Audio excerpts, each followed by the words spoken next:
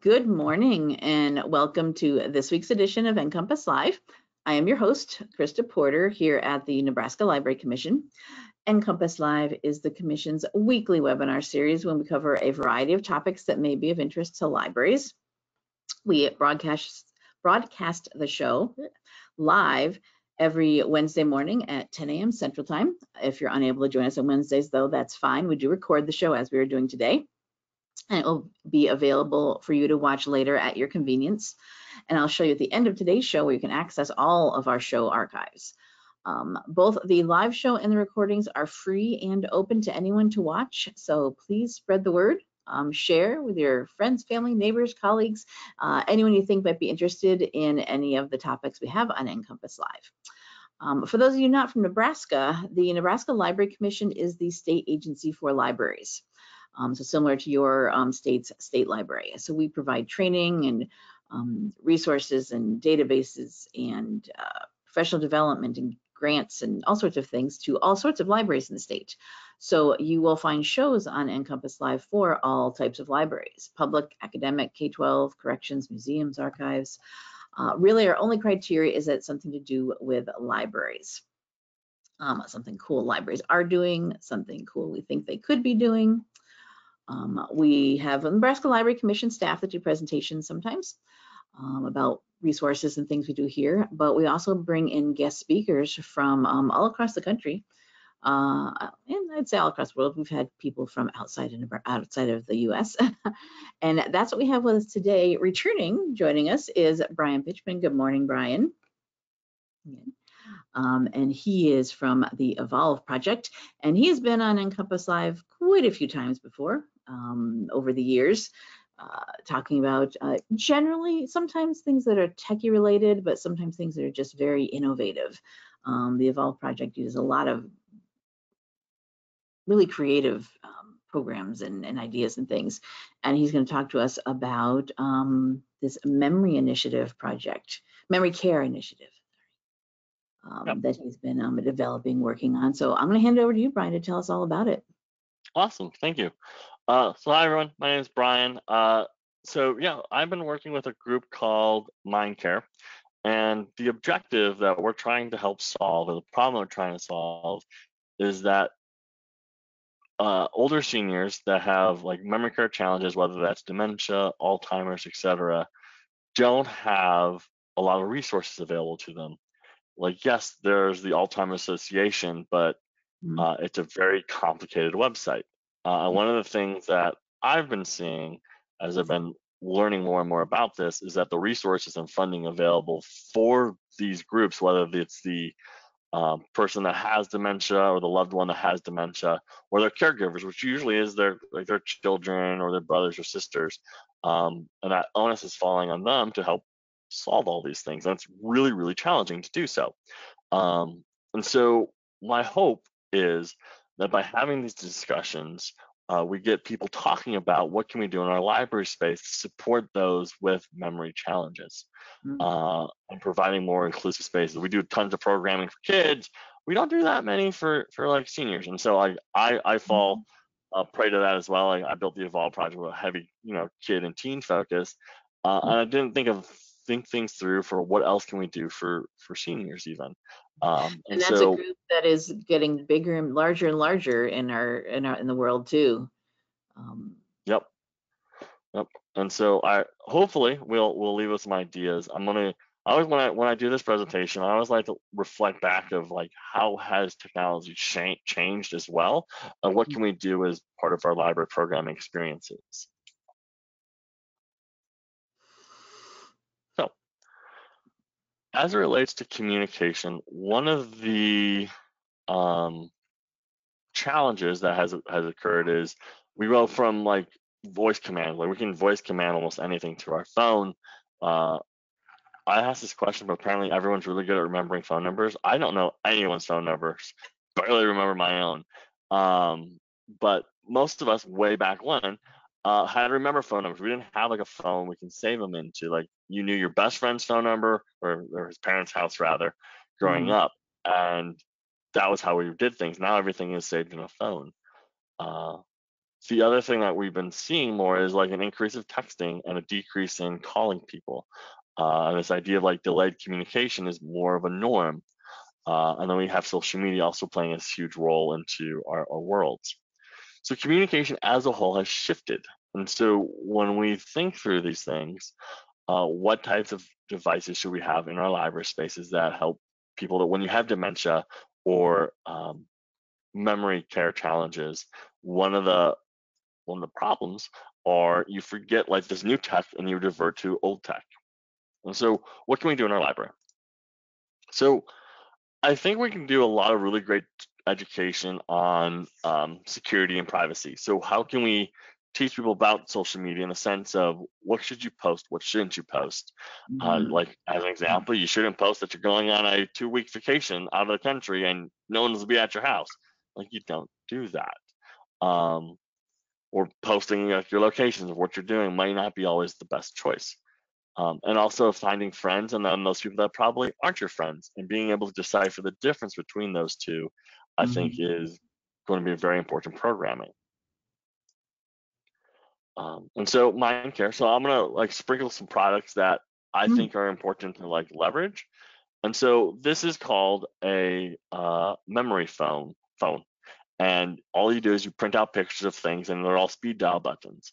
So imagine having one of these in your library and a picture of the post office, a picture of the banks, like the local bank that everyone uses, whatever it may be, and placing them on the phones instead of having to remember a number. And now you have like this really easy tool for people with, instead of having to go, hey, I need to call the post office, I just don't know what their number is, you can direct them to something like this.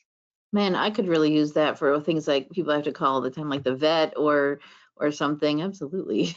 I love that. And I'll actually mention too, Amanda has joined us. I've got her connected, so she's here. Amanda Sweet is our technology innovation librarian here at the Nebraska Library Commission. She has a lot of shows for us about technology, and her and Brian work a lot together. So she's here to share her voice as well. You need to unmute yourself though, Amanda. And go to webinar. That would probably help. There you go. So she is here to chime in as well. Cool. Hey, Amanda. One of the other things that I think are really important for us to look at and understand is the impact of music. And so for a long while now, there's the educational benefit of what's called music therapy. It helps people remember stories. It helps people relax. It helps people do a lot of things. And so just even going back farther, like we had vinyl cassettes, to CDs, to iPods, to streaming services. And now we're in the age where no one saves music and you just connect to Spotify, Apple Music, and away you go. But there's also a lot of really great therapeutic benefits to having vinyl. It just sounds a little different. And the act of putting the record player on a vinyl player helps trigger memories for people. Absolutely. And so what can we do in our library space? And I have the solution. And so this is called a simple music player, and it works very similar to like an old record player, where you lift the player open and music plays. And you can preload any kind of music you want onto the player, and to skip songs, you just push a little button. So this is a really great tool. So if you're building like a senior room or a serenity room, it helps people have that cognitive clarity or a place to relax, a place to de-stress. You can even leverage this in teen rooms too for people with auditorial challenges, where they get like overstimulated or something and they need something calming, like the sound of water or whatnot. You can leverage this tool called the Simple Music Player.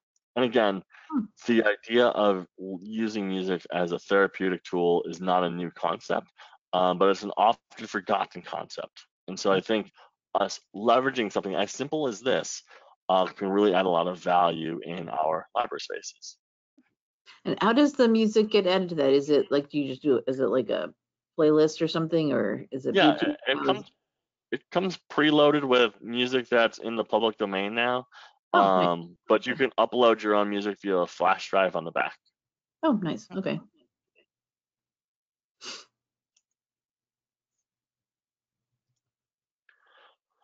So what kind of programs can we do with this? we can use, so what's really fun, I'm a nerd, so I have to slip this in. We can use AI to create music. And so inviting our seniors into our library space and saying, hey, let's make a song about your grandkids. What are their names? Let's type them out. What do they like doing? Let's type it out and hit generate a song. And now they have this great song to remember their grandkids' names and the things that they like that they can then reference at any point in time, or what their birthdays are, whatever it may be. You can also host concerts and festivals. So the library I used to work at in Mokine, Illinois, we did a lot of these where we would host concerts and stuff like from local artists in the neighborhood, and it was a really big success. And it was free for the most part.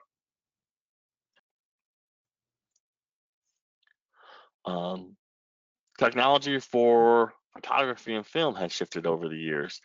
Remember when we had like the big like VHS things you carried around with a giant VHS player, you slap that in there, and then suddenly it became smaller, and then suddenly it became digital, and suddenly that all stopped and you just carry your cell phone around instead.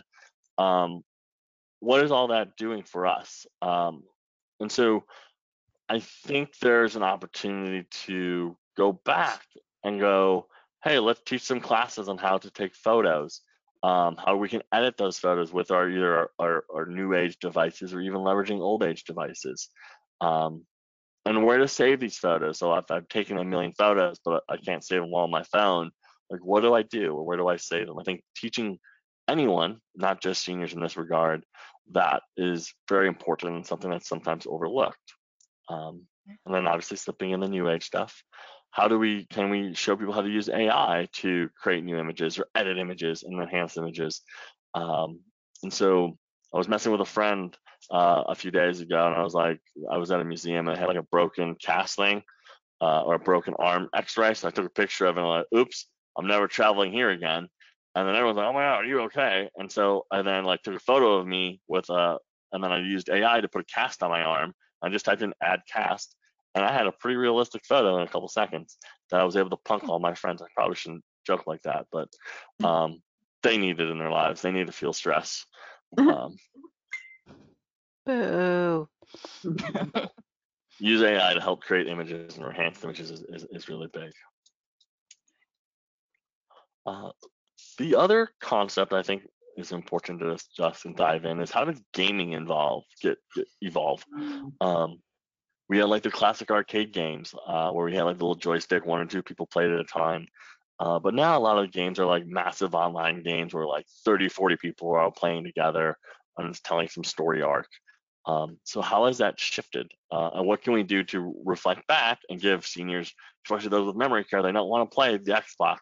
They probably want to play, an arcade game instead. Get your Raspberry Pi, set up arcade games. Yeah. Those are fun, and it's really inexpensive to do. Like you can, as Amanda says, you can get a Raspberry Pi, you can preload it, buy the board for it with the joystick and the buttons for like less than $100.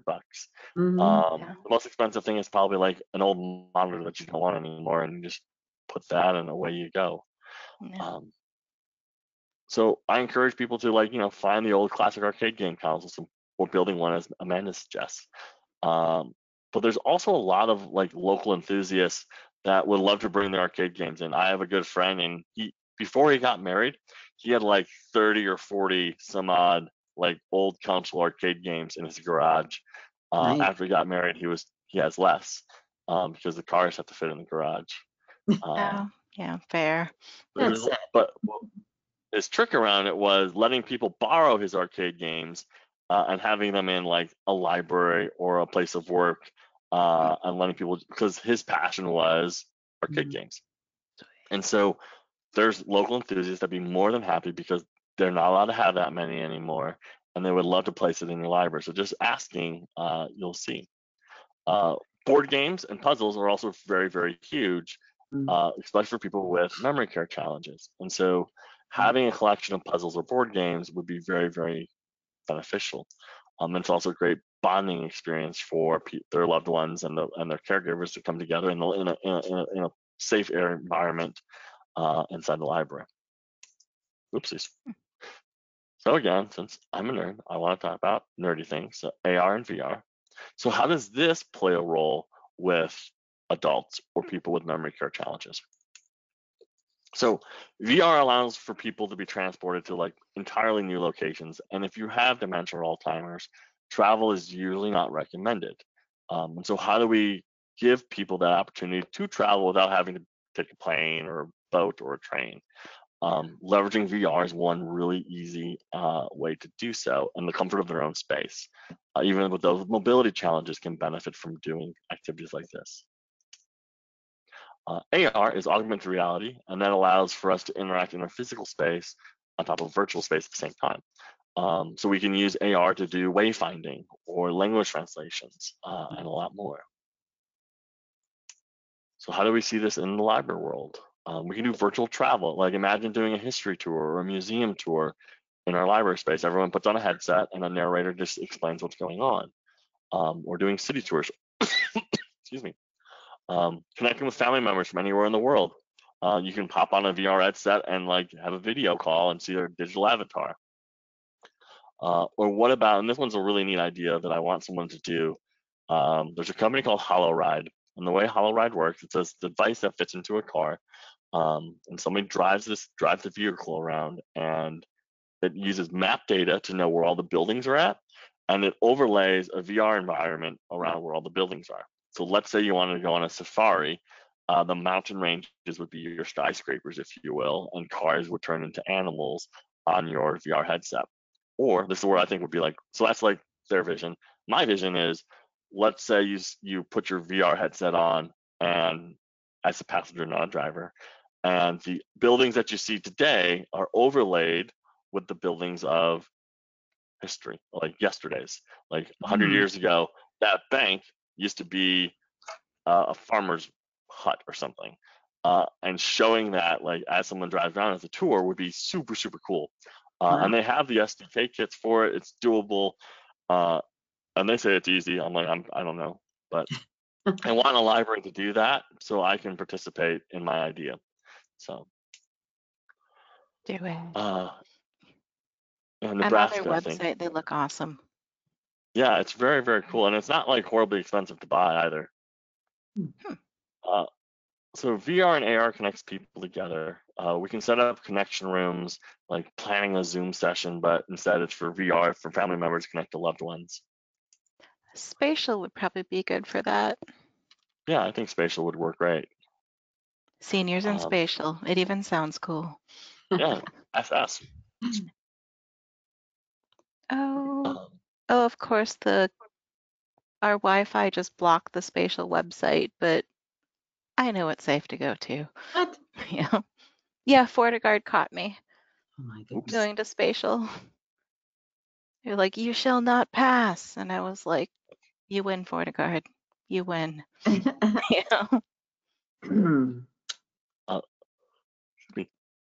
There's a lot of therapeutic benefits of VR and AR. It helps build cognitive functions.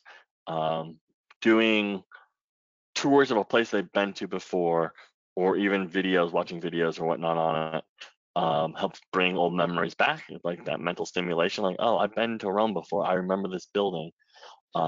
It's a great way to bring people together and do group tours, because you can link headsets together and do a tour of an aquarium as a group, and doing outreach in nursing homes. And you're like, Brian, I don't believe you. Like, where did you get this information? There are tons of companies out there that do this. Like, it's a paid service that nursing homes pay for, and libraries do it for free. And we have a lot of the tech. Amanda has a lot of the tech. Yeah, So there's somebody called. Go ahead, Amanda. People have actually checked the kits out here and used them in retirement homes. So they sent me pictures of these people that were like, she captioned it the first time he saw a dinosaur, and he's in a chair just going like, it was awesome. How I would react. This company called Rendover has been doing it for a few years now, and they bring tours to nursing homes. So they'll be like, we're going to tour Italy today. Everyone puts your headset on, and the guide will point things out as we walk around Italy, and look at things, look at buildings, and the guide can see what everyone else is staring at. So if they see everyone staring at, like, the Sistine Chapel or something, they can talk to it. So that's Rendover. There's also companies that are putting together AR apps for memory recall. And this one's called Orion, Oorion. And the way it works, it has like a library of like 80,000 objects already loaded or something to that effect. And it will help you find objects in your space. So you like scan your room and help you find it. But what it's also supposed to do is help find lost items. So over time, it learns like your coffee table doesn't have anything on it, and you throw your keys there, I suppose. And so someday, if you're like, I don't know where my keys are at, and you scan your room and it sees a newspaper on the coffee table, the tech is supposed to say, hey, it might be under that newspaper. Under the newspaper. Wow. My keys are Don't always know, super weird. That's why I have AirTags on mine, because I should do that. do not remember where I put anything. And so like, I AirTag almost all my stuff that I lose constantly, which is everything. I should do that. I'm tiling everything.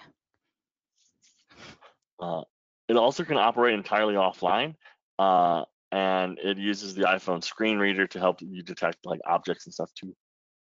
All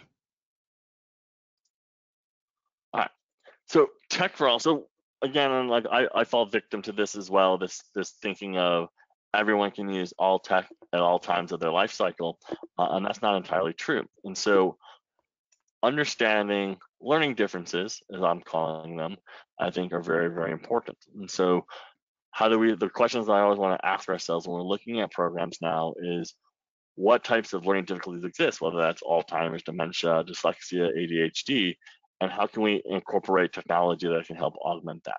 There's a group called Culture City, or they spell culture with a K, that helps you make your library space a all-inclusive space for people with like these types of things, like any cognitive or diverse needs. They have like activities and stuff you can do, and then if you go through their classes and get like the right setups for them, like headphones for people that get overstimulated and things like that, you get a sticker for your window. And so when people go to your library, most of these people know what that means, and they're like, oh cool, my kid can feel safe here because, or my adult parent can feel safe here because you went through the training to know what these things are and how they're going to react. Was it Culture City? Yeah, and culture spelled with a K. Oh, they're a nonprofit. Cool. Yeah, it's a great group. So this is one like simplified high-tech tool, and this is called Rosie. And so Rosie is a alarm clock with like the idea of Google or Alexa Home built into it.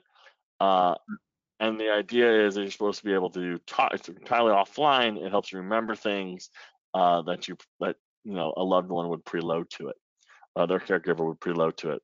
At the same time, you can build your own with like a Google kit, and you can load it with library-related questions, answers, things about the town, local phone numbers people might need to know, and then let people check that out.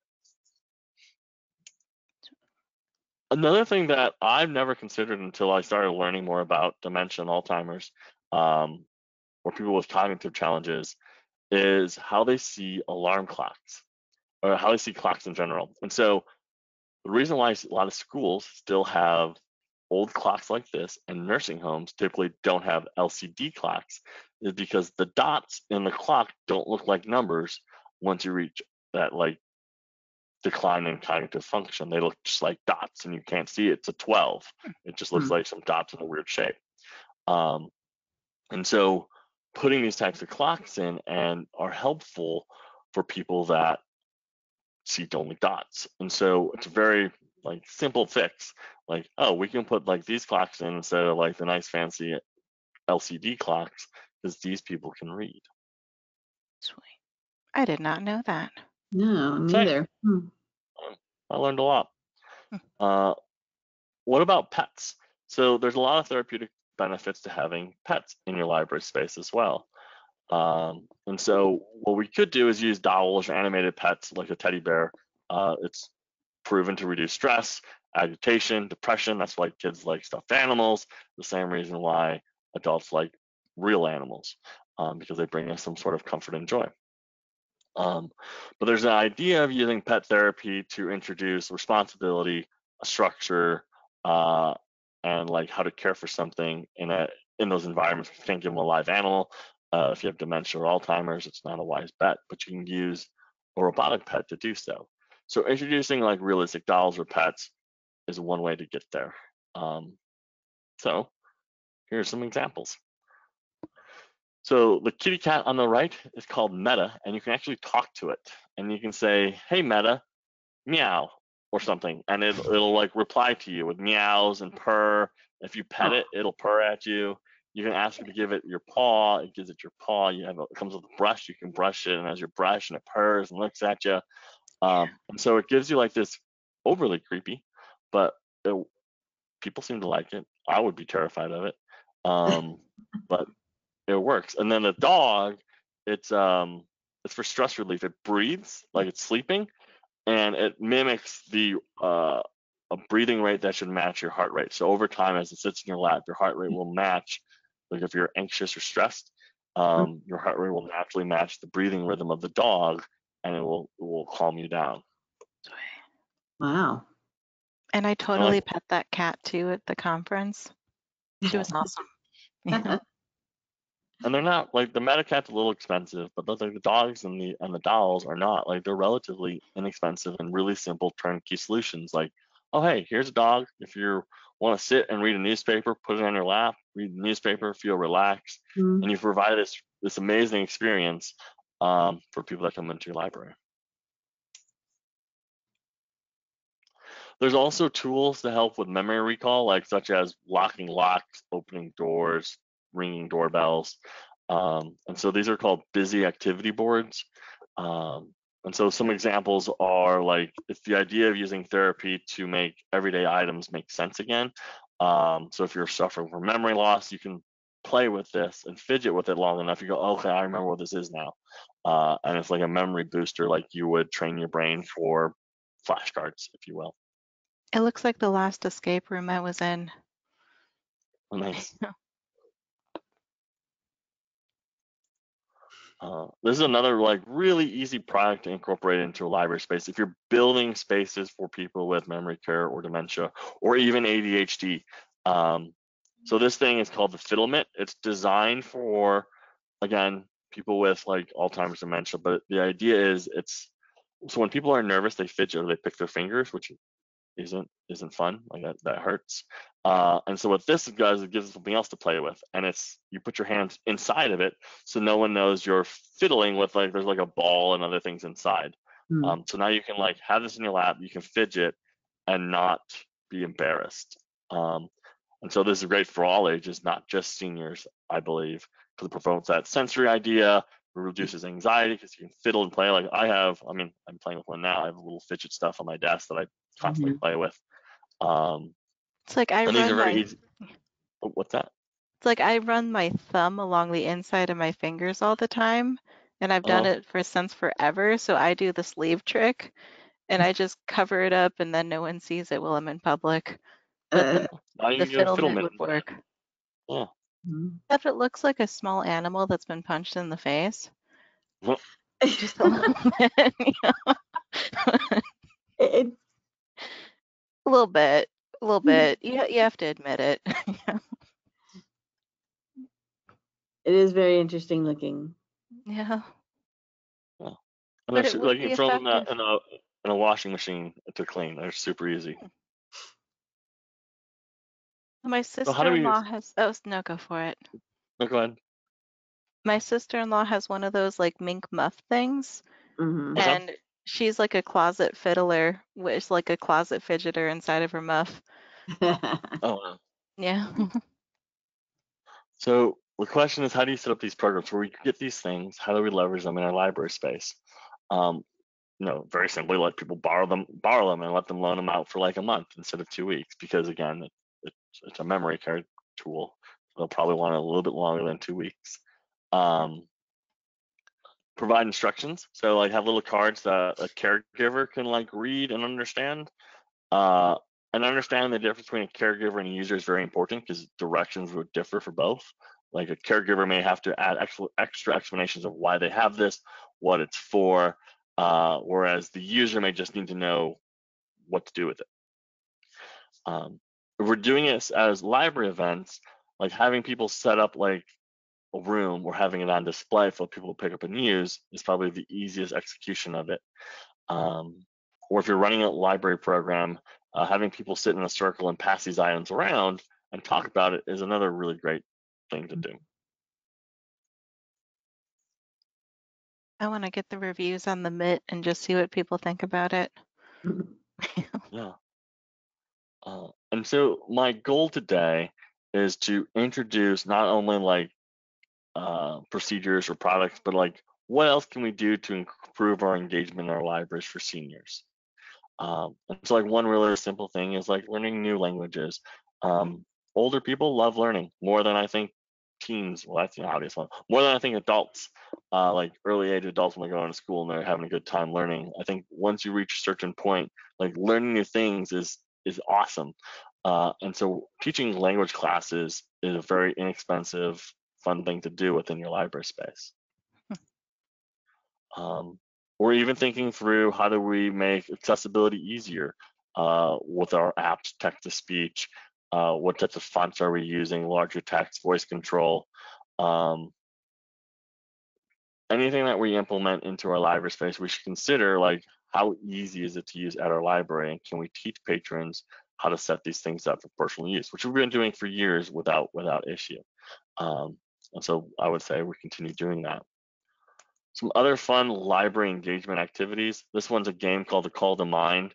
The purpose of it is to promote like meaningful conversations and helps people, library visitors, caregivers, the loved ones that have these things in a fun little environment to play games with. And this is one way to do that. It's great for like different age groups. It helps promote inclusivity. And it's like this, and it's very easy to do. It's like a card game. You spin a dial, you pick up the card type, and whatever first comes to mind, you talk about. It's like a icebreaker thing. Or this is another more of a tactile game where you throw a ball around and you catch the ball, or you roll it. Depending on the age group you're using, rolling might be better. And then when you stop it from rolling, if you're sitting at a table, wherever your thumb lands is the question you answer. So like seasons I enjoy, food I can cook, my childhood best friend. And the idea is it's not only promoting like this conversation component and ice breaking, it helps promote dexterity and eye coordination. It's a physical activity that also leverages like trying to do memory recall and having discussions with people. So yeah, it's called the thumb ball. And another like memory activity is this one's called Shake Loose a Memory. It's a dice with cards in it. You roll it, you pull out the card, you answer the question. And again, very similar to the other games. It's dexterity. You get people talking. It's again really great for families to use as a group. So the caregiver, their loved ones, and then the person that's affected with it come together and play. And checking it out, doing it at home, or running it as a library program with a group of people is even better. And then a little bit about like how do we empower independence. So we can put classes together about how to use smart home technology, how to like basically build your own life alert systems for the caregivers. And so you can give them environments that are safe, and then they're still voice activated mobile apps. You can check in on them. How do we gain independence by using these smart tech?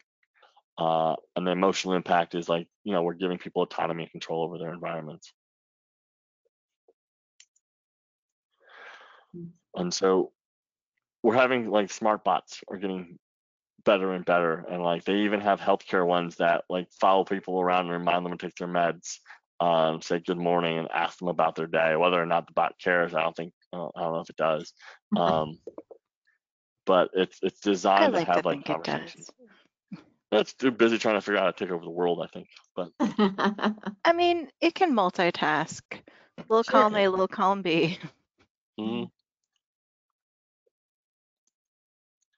So what else can we do? I think one of the things that we are missing out on is running classes on how to support people with dementia or Alzheimer's or other memory challenges. There isn't a lot of resources out there that are free. Like sure, the Alzheimer's Association is a resource, but looking at the webpage, it's complicated. Even for someone like me, like I can digest large amounts of information pretty quick. That's a challenge for me looking at that website. And that's without me having any emotional baggage or any emotional constraints of like, oh, I got to solve this because just found out my dad has Alzheimer's. I don't have that. Like, but Oh yeah, imagine being you're in those stressed shoes. out already, and then you're Yeah. trying to figure out what can I do now? Yeah. But I Like when think my oh, go ahead, Amanda. like when my grandpa was diagnosed with Alzheimer's, we were trying to look for all these different resources and we were running around.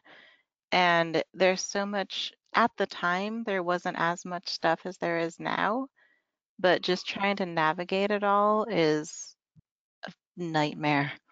Correct. I had Mhm. other four-letter words in mind, but I didn't say them, so there you go. You know? So I think there's a huge importance to running classes for the caregivers, like and having it like once a month even, and maybe no one shows, and maybe one person shows 1 month. And I think having it on a reoccurring schedule is going to be important, especially since it's an increasing disease. Like more and more people are getting it. It's not Mhm. something that's improving over time. Um, And so I think having these classes and making sure that people know that there's help available at the library, whether you're doing product support or not, but just teaching people where you can go to get help. The cost of a nursing home for those with memory challenges is like $300 a night. Like That's a it's more lot. expensive than a fancy hotel, and that's ridiculous to me. And so most folks are then like, well, I can't afford that, so I guess mom or dad or whoever is moving in with me, or I don't have the space, so they got to stay home and I got to spend more time checking in on them, but I have no clue what to do. So I think running these workshops and running these classes and showing where the resources are, there's some grant money, not a lot, that's available for people with Alzheimer's dementia. I was talking to someone and they said there is still more funding for AIDS support than there is for Alzheimer's and dementia, which impact more people than people with AIDS or something to that effect. Hmm. Other countries, however, are investing more and more money in Alzheimer's dementia. The United States has not changed the amount of money they are investing in this type of stuff. Wow. Maybe they forget about it. I don't know. Um, That would be kind of so, ironic, though. uh, Yeah. so I think there's a golden opportunity that a library can fit into and provide these like the supportive community that I think we're missing out on. And I think if we do this, we can help like really raise awareness and maybe even start helping find funding available for people that can't afford their nursing home and figuring out other ways to support them. And Mm. experimenting with offering the classes virtually or in person is also good because some of That's a the good point. caregivers want to get out of the house, but other ones they can't get out of the house because they're like the person might wander out of the house and get into trouble. They need to be So, there. Yeah. yeah. So a lot of resources we have, like I'm sure our library is chock full of resources on dementia and Alzheimer's. But the thing is that I've seen it's a very sensitive topic, especially for those that have it. So I was looking into that why, and it turns out like way back when it was actually considered like bad juju if you were sick. So if you had like a debilitating illness, people wouldn't say anything, like cancer, for example, Mm. because it wasn't widely discussed at that point in time, and so people would just not want to mention that they have cancer, and then eventually succumb to it because it was considered like you don't want to be shunned from your family as a result. And I think since that period of time was when they were children, now that they're getting older, I think that that stigma is, well, if I have Alzheimer's and dementia, I can't say anything because I'll be treated differently. And so, since it is a sensitive topic, one suggestion I saw was putting like private bags of books when requested. So like, hey, we can put the books that you want in a paper bag, so when you come to the library, no one knows what you're carrying out. Or even doing the paper bag wraps like we did when we were in school when you wanted to protect your Oh, yeah. textbooks. Just Um, don't use a I was black bag and you'll be fine. Mhm. Yeah. So I've seen a few people doing things like that to help it make it feel a little less safe, or feel a little bit more safe. Yeah. But there's a lot of great resources out there. I gave a link to some DVD sets as well that talk through how to support people. And again, like we have tons of books. Let's like put a section together and say, hey, here's our book collection about it, and here's the monthly class we teach people on. Each month is a slightly different topic, whatever it may be. And there's free resources out there to get trained and certified on like educating people about Alzheimer's dementia as well. So I fed this PowerPoint to AI, and I asked, what should we call a room for seniors? Like I taught it what a makerspace was, and I was like, I need a room for seniors though that are safe. And what it did was it spat out what it called a serenity room. And it said no furniture on wheels because it's a slip hazard. Big screens, large displays, and a lot of like natural lights. And so I was like, well, that's kind of cool. So I used AI to come up with the term serenity room as the solution for a space for people with memory care challenges or ADHD or whatever it may be. Oh, and I also mentioned armrests so they can get push themselves out of the chair.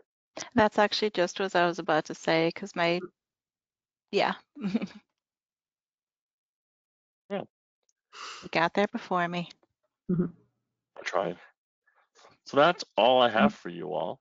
I hope so. For those that are watching the recording, for those that are listening live, one of the objectives that I want to hopefully come out of these conversations that I'm doing with libraries all over the country is finding folks that want to work on this project and then finding the funding to execute it.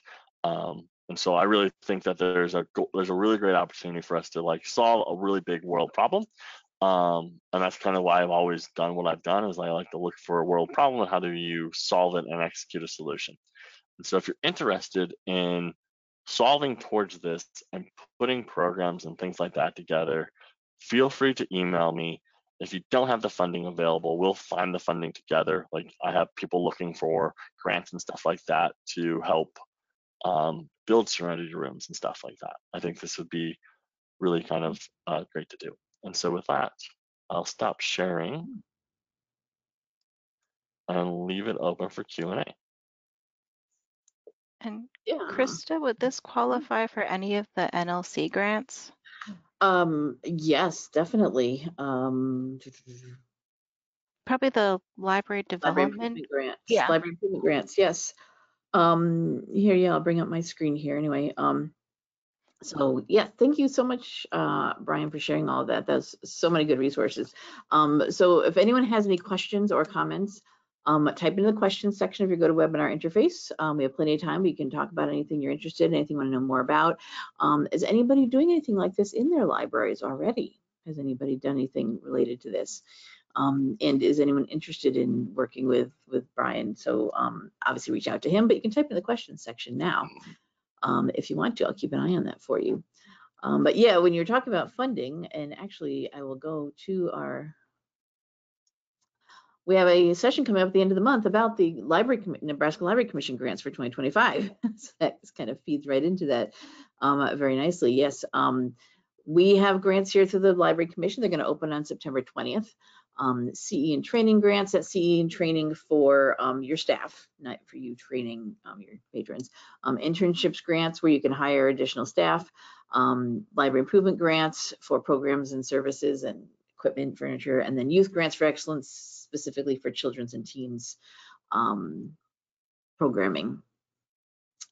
But yes, our library improvement grants would definitely be the appropriate one to apply for anything related to anything like this, any of these, if you want to get any of this kind of equipment or get any of these services or resources or build one of these rooms. We don't have a ton of money, but we do have funding. We can help you with some of it. So definitely these library improvement grants, these are federal funds that we get from the Institute of Museum and Library Services. And you'll be applying for 2025. The end of the month, we're having a session about it. So if you want to learn more about the grants, you can sign up for that in NCompass Live. All of our grants will open up on September 20th and be due November 15th. So you have quite a couple of months to come up with a program proposal if you want to, and then the funds would be issued in 2025. And these are all based on LSTA, Library Services and Technology Act purposes. So, And even if you weren't building like a full-on room, you could probably do some of like the lending kits or get some of the resources or yeah. establish like the caregiver services, and good times were had by all. And that is a very alarming shade of red. What, up here?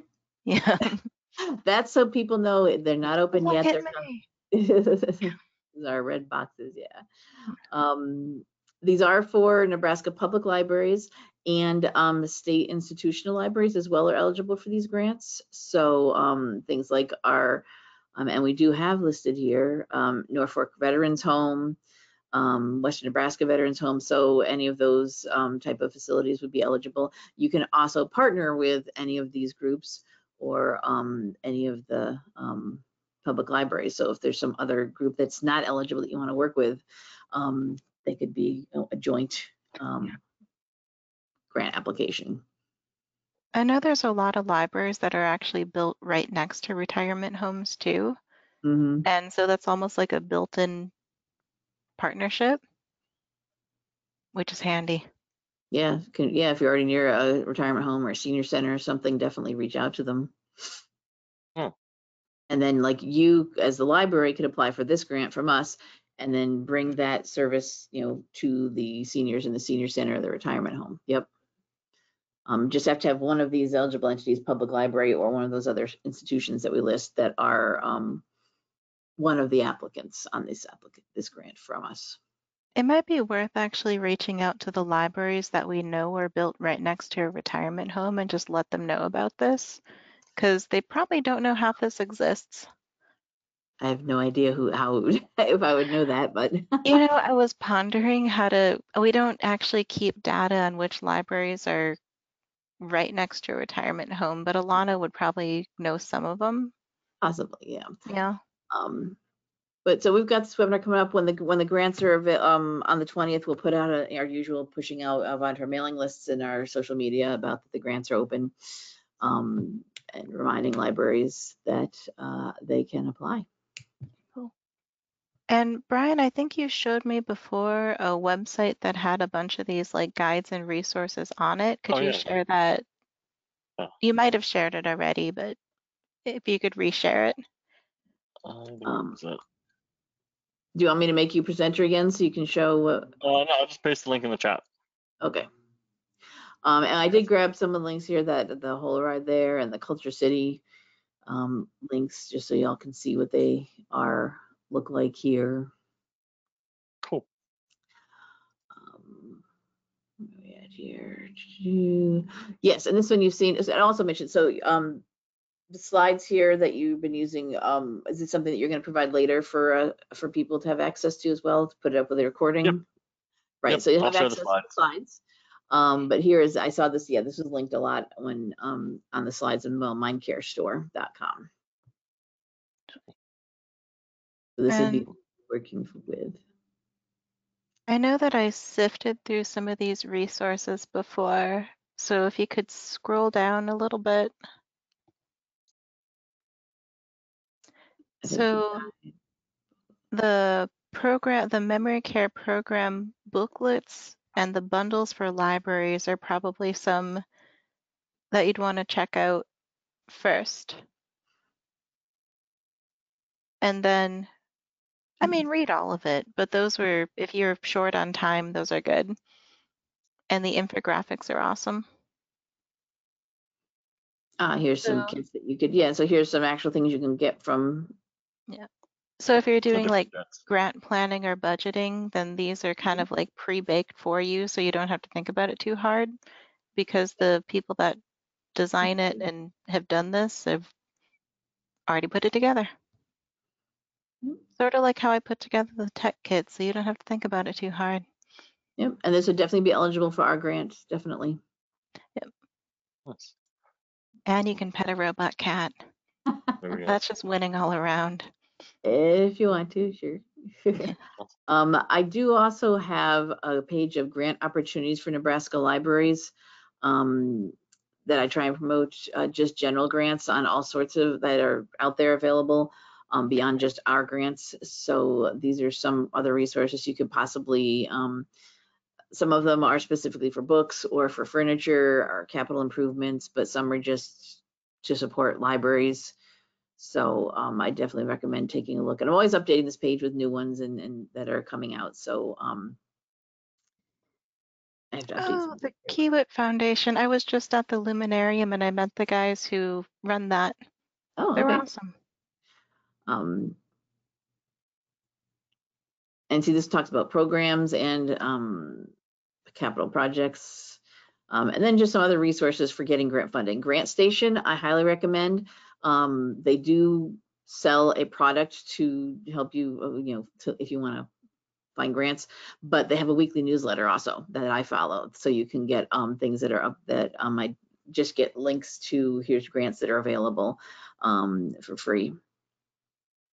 And ALA fixed their grant page so you can actually navigate it better. It used to Yes, be, they did update yeah. this. It used to be this long, painful list, but I meant, yeah, it is much prettier. Has, oh, except for I have the wrong link. Well, that's not good. We'll fix that. But yes, Okay. there is an ALA public programming office, or programming is what also provides a lot of information about grants. So many grants. So there's lots of resources. You just got to get there and look. Think outside the box. Look for things that don't necessarily mention libraries, that might mention seniors or senior servicing or whatever, or just municipality, something for your city or your municipality that is eligible for, and your library, being a department of the city, becomes eligible for those grant opportunities as well. And there's a lot of stuff that you can do that you don't even need funding for at all. So that's a win too. Yeah. Awesome. Well, thanks again for having me, everybody. Yeah, someone did want to know your contact information again. Can you just, your email address at Evolve, right? Yep, bpichman@evolveproject.org. I'll show up on the slide really quick. Yeah, it's on that slide there. All right. And I'll grab it out of my email. So I'll I just can paste it in the chat. Oh, cool. Awesome. Well, thanks again for having me. That's the page I was looking for, ALA grants. Yeah.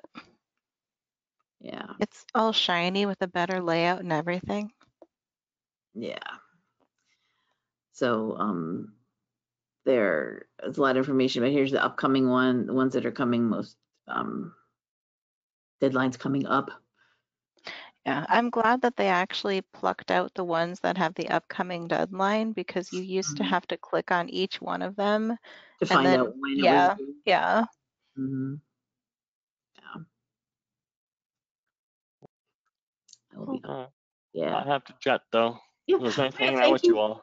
Yeah, thanks a lot, Brian. Send me those slides when you get a chance, and then we will have the recording available for everyone. All right. Awesome. All right. Yeah. So thank you, everybody. So yeah. Bye-bye, Brian. And I'll see you later. Yeah. So thank you, everyone, for attending today. The show is being recorded, of course, as usual.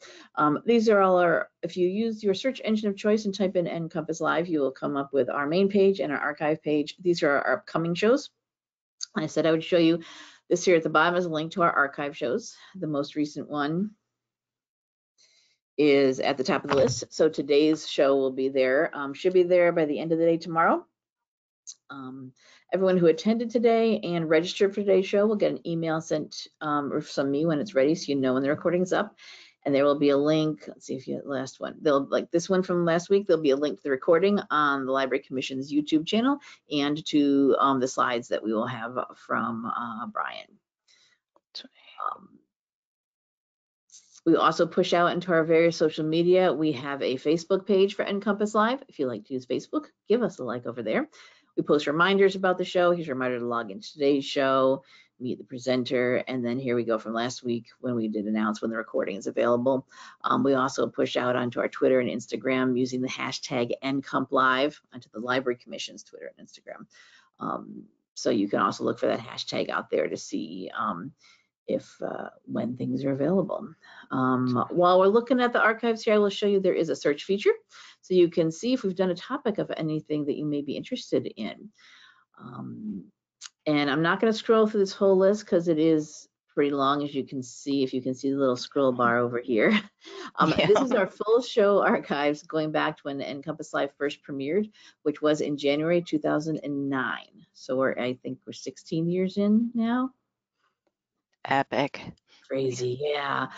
But we have all of our show archives here. So just pay attention if you're going to watch any of our old shows. Pay attention to the original broadcast date. Everything has a date on it. Some of the shows will be fine to watch. They'll still be good, useful resources, stand the test of time, but some things will become old and outdated. Resources or program or services may have changed drastically, might not exist anymore. People might not work at the same place they worked at when they presented for us. Links might be broken. So just pay attention to that date. Be aware of what you're watching, how old it is. But as libraries do, we'll keep things for historical purposes. And we'll always have, as long as we have a place to keep them, we will always have all of our show archives available to you. And right now they're all on our YouTube channel. All right, so that wraps up for today's show. I do want to make, since Amanda's here, a little notice so people are aware. We did make a little change to our Pretty Sweet Tech for this month. Normally, Amanda comes on the last Wednesday of every month to talk about something techie. And you can see here she's in for October 30th, but at the end of this month, she's not available. So we've done a little swap. She is going to be on October. She's going to have something for us, but she's going to be on twice in October. But we do have 5 Wednesdays in October, so that's okay. So October 2nd is when Amanda will be here. So not the last Wednesday of September, but October 2nd, she'll be back to talk about digital navigators and digital equity in Nebraska. Yeah. And that's also been a huge topic in grants and everything. So yeah. Definitely a buzzword that, an important thing. This digital equity is very important, what's happening everywhere, but there is specific things happening here in Nebraska that you all should be aware of. So definitely do sign up for that one. So she will be on October 2nd. And the last Wednesday this month will be our grant presentation in 2 weeks that I already mentioned. And you see we've got our schedule booked out here going into November already. Also be aware, October 9th, we do not have a show. We will not be having an NCompass Live. It is the week of our state Nebraska Library Association annual conference. We always take that week off. So be aware that there is no NCompass Live that week because many of us will be in Kearney and busy with conference that week. All right, so that's it for today. Hope next week we are talking about problem solving in your library using the Toward Gigabit Libraries Toolkit. This is a resource that we've had on the show a few times before. It's a great thing for anyone who is trying to understand if they need to update and what's going on with their broadband, with their IT. We have a network closet full of racks and wires and pieces of equipment. You don't know what it is. This can help you figure all that out. And Stephanie Senberg and Carson Block will be joining us again to talk about new things going on with the Toward Gigabit Libraries Toolkit. So please do sign up for that one, register for that, and any of our other upcoming shows over the next few months. All right, I think that's it. Thank you everyone for being here. Good to see you, Amanda. And we'll see you back on October 2nd. It's true. Yeah. We'll see some of you on other episodes of NCompass Live. Sweet. All right, bye-bye. Bye.